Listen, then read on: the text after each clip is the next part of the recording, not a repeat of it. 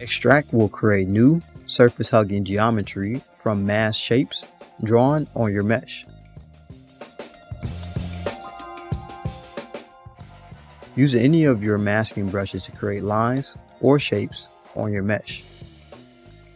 When done, navigate to the bottom portion of the Subtool palette to expand the Extract tab and press the Extract button and generate a preview of your extraction.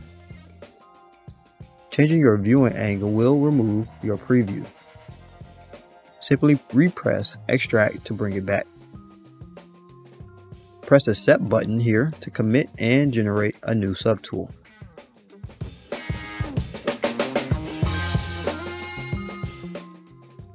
Your new mesh will have masking applied for you to use or clear. From here, you can continue to develop with brushes, subdivisions, and more. Prior to pressing the Set button, we have a few options to control the look of your extraction. The surface smoothing slider here controls how much smoothing will be applied to your extraction's edges. Clicking this white circle open before extracting will apply stronger smoothing to your newly generated mesh.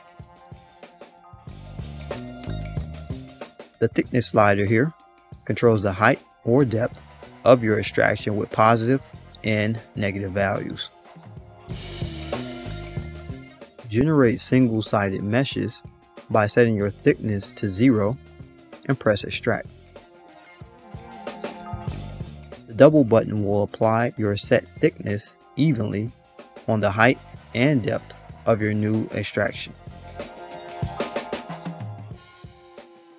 With T-corner enabled, your extraction will have triangles placed in its corners instead of quads. With T-border enabled, ZBrush will generate a mesh with a thin poly loop along its border edges.